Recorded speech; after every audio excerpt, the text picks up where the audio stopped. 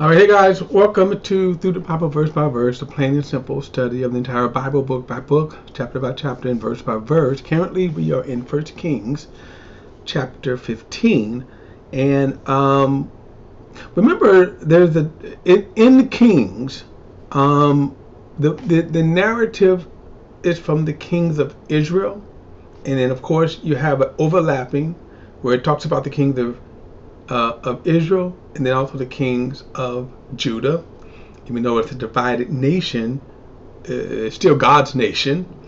And then when we get to the writings of Chronicles, First and Second Chronicles, we will see that the narrative focuses on the kings of Judah. So you have the same thing, the king, going back and forth between the kings of Judah and the kings of Israel. Chronicles narrative also will focus more on the lineage of David, which is the genealogy of Jesus.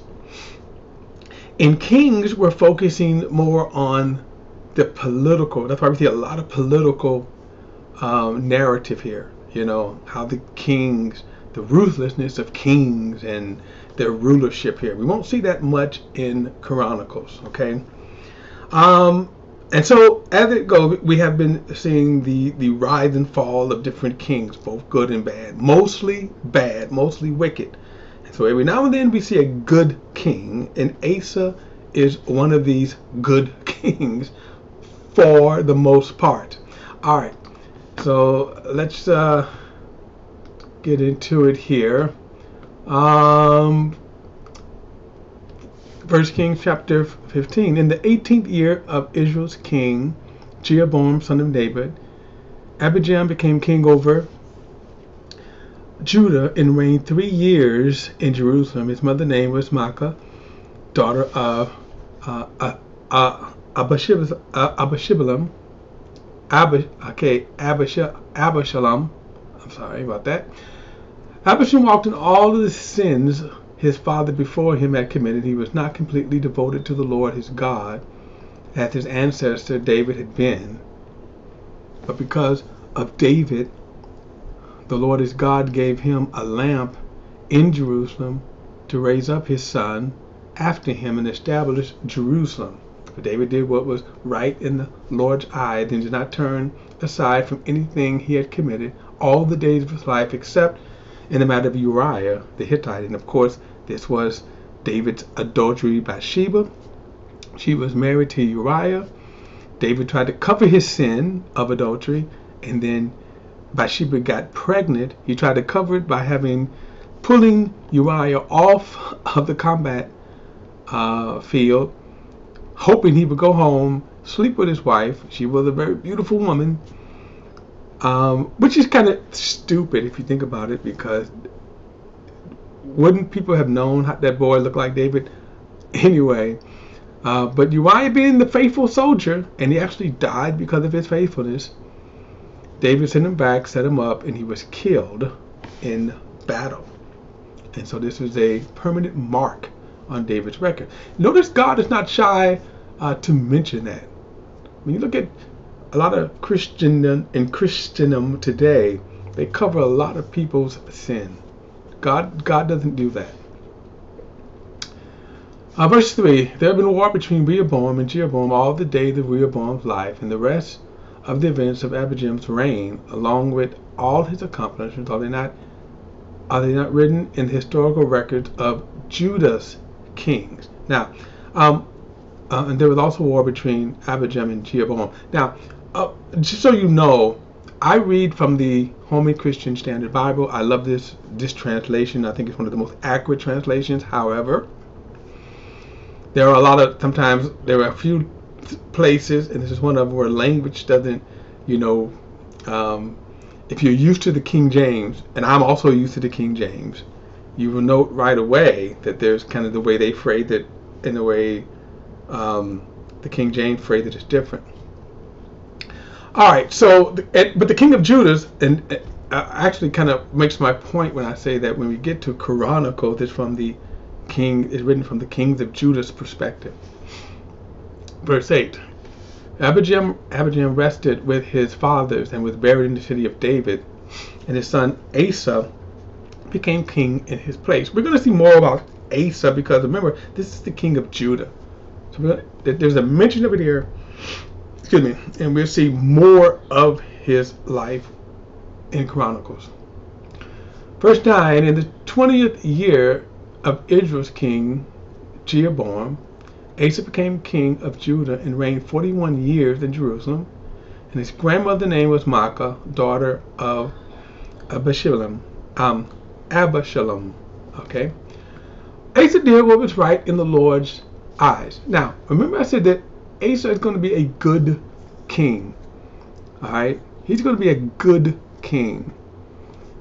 What is sad about Israel's history here is we see this.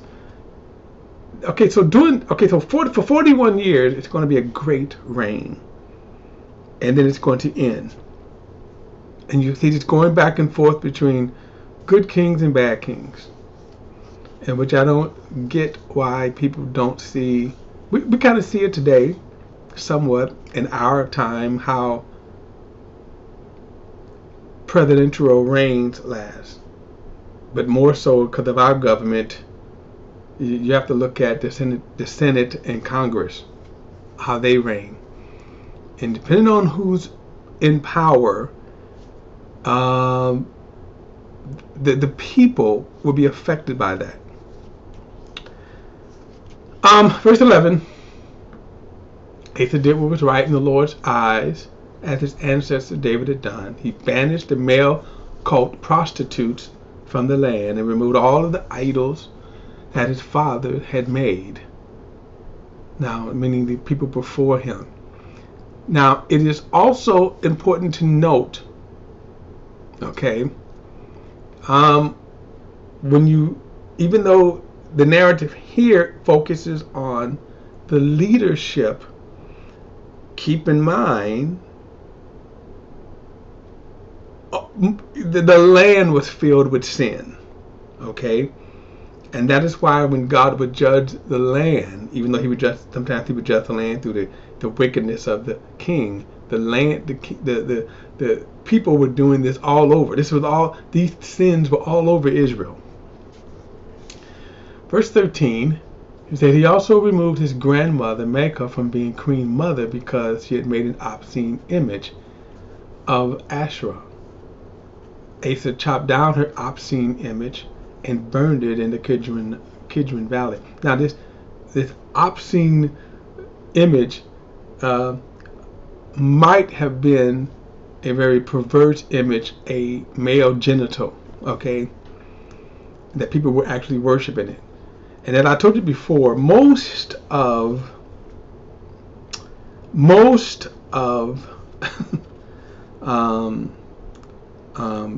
pagan worship had to do with some kind of sexual perversion. Okay, most of it. All right, and you kind of see this here. Now keep this in mind. This is his grandmother. Okay, we read that his grandmother made this image. He destroys it. I like Asa and I like righteous kings because they stand up for what is right, as opposed to other kings who don't. And that's just to give you an example. When you look at prosecutors, you look at cops, chief of police, who stand up for bad cops. You look at politicians who stand up for bad politicians, corrupt politicians. And they cover for them. They make laws to protect them. We can go on and on and on. But notice Asa, a good king, a righteous king, a just king, would say, look, anyone, including my grandmother. So he removed her from being queen mother. Verse 13, the high places were not taken away. And this is going to be this is a bad mark. In other words, of all of the good things that he did, he didn't take away the high places. Now the high places were elevated plots of land or ground. Okay, Jerusalem itself, the city of Jerusalem, is on a high elevation, And it was thought by the pagans, the higher up you get, the closer you get to the heavens, the closer you're getting to the deities that you worship. So they would have these high places that were up, and they would you have these different pagan altars. So it wasn't just high plot, but they were also places of worship. And so the sad thing is that Asa destroyed a lot of stuff and brought great reforms in, but he's left the high places. And that's, that it was just an easy way for people to fall back into the sin that he was actually trying to destroy. Verse 14 again, the high places were not taken away, but Asa's heart was completely devoted to the Lord his entire life. He brought his father's consecrated gifts and his own consecrated gifts into the temple, silver, gold, and utensils. Now, also keep this in mind that these high places were alternative places to worship when God had chosen one place to worship, and that was the temple that Solomon had built. So there was no need for the high places, okay, or the high, Verse 13, there was war between Asa and Baasha, king of Israel, throughout their reigns.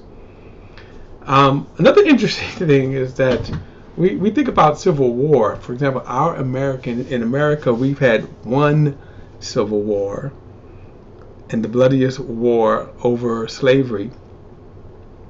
But they had civil wars almost in every reign in every kingdom. Right? They would have these wars, these outbursts. They fighting like they were different nations, but in each case, they were nations under God. Verse 17. Israel king Baasha went to war against Judah. He built Ramah in order to deny anyone access to Judah's king, Asa. So Asa withdrew all the silver and gold that remained in the treasuries of the Lord's temple and the treasury of the royal palace, and put it into the hands of his servants. Then King Asa sent to Ben-Hadad, son of Timbraman, son of Hezron, king of Aram, who lived in Damascus, saying, there is a treaty between me and you, between my father and your father. Look, I have sent you a gift of silver and gold. Go break your treaty with Baasha, king of Israel, so that he will withdraw from me. Ben-Hadad listened to King Asa and sent the commanders of his armies against the cities of Israel. He attacked Ijon, Dan, Abeleth, Makkah, and Shemereth. Again, forgive me for butchering the pronunciation of these names. Okay. And the whole land of Nephtali. And when Baasha heard about it, he quit building Ramah and stayed in Tisra. And when King Asa gave a command to everyone, without exception in Jerusalem, they carried away the stones of Ramah and timbers and Baasha, that the timbers Baasha had built it with. Then King Asa built Gerbah of Benjamin and Mizpah with him. And the rest of all the events of Asa's reign, along with his might and all of his accomplishments and the cities he's built, are written in the historical records of Judah, king of Israel. But in his old age, he developed disease in his feet. Now, what is interesting about this, when it says that he developed disease in his feet, this disease in his feet was a judgment from God for this act. So let's kind of go back for a moment here and see what he did wrong. Asa, again, was a flawed man, even the righteous man, and then you cannot even say that he was righteous when it came to his contemporaries, right? What is interesting about this, when he takes the treasures, look at verse 18. So Asa withdrew all the silver and gold that remained in the treasures of the Lord's temple and the treasure of the royal palace, and put it in the hands of his servant.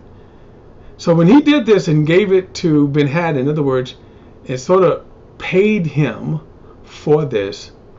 This was something that God rebukes him. Now, we don't have it in this story. We're not going to dwell on it. We get it later in Chronicles. But God actually rebukes him for this and says, you paid this man instead of coming to me.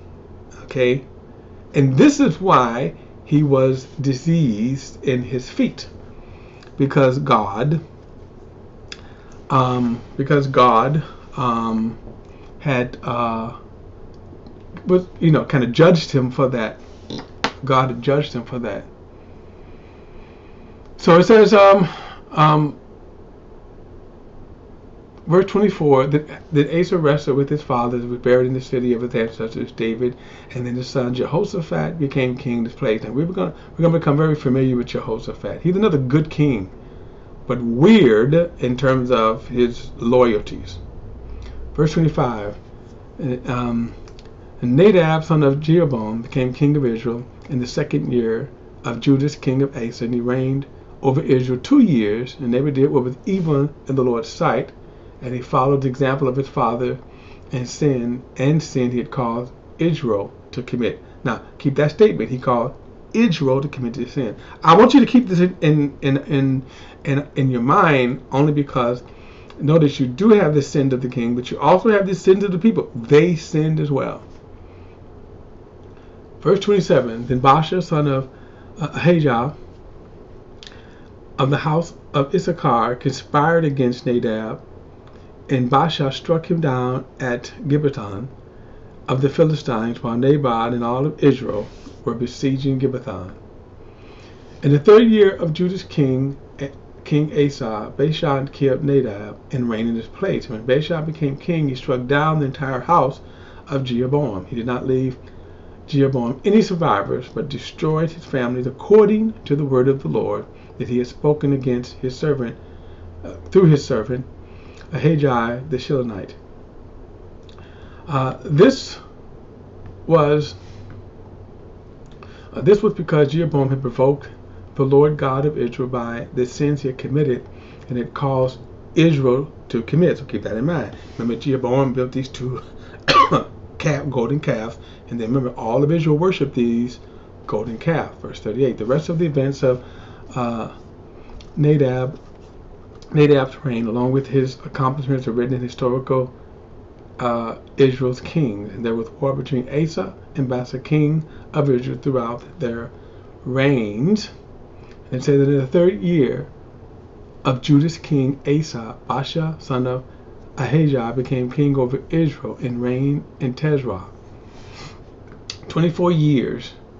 And he did what was evil in the sight of the Lord, and followed the example of Jeroboam and the sins he had caused Israel to commit. Now, it's kind of amazing. Again, we'll see this continual back and forth between Israel, how they sin, the kings sin, but also keep in mind, it is the people who also sin as well. Now, I say that also because when you read, if you don't take that into account, which is stated there, it may become, you question, it's God, well, 2 things. People will say, one, when you talk about the Old Testament, the God of wrath, but we continually are seeing here that God is not the God of wrath as much as he's the God of mercy, but he's a God of wrath because people keep rebelling against him. Israel kept rebelling against him. And the idea is that, so when God would judge, and then it almost seems like innocent people are being judged. Innocent people are not being judged. Okay? So innocent people are not being judged. But remember, in general, people are sinning. Okay, guys, don't forget to like and share this video. Hit that subscribe button. Welcome all your comments. All comments are welcome. Hit that subscribe button. I'll see you in the next study.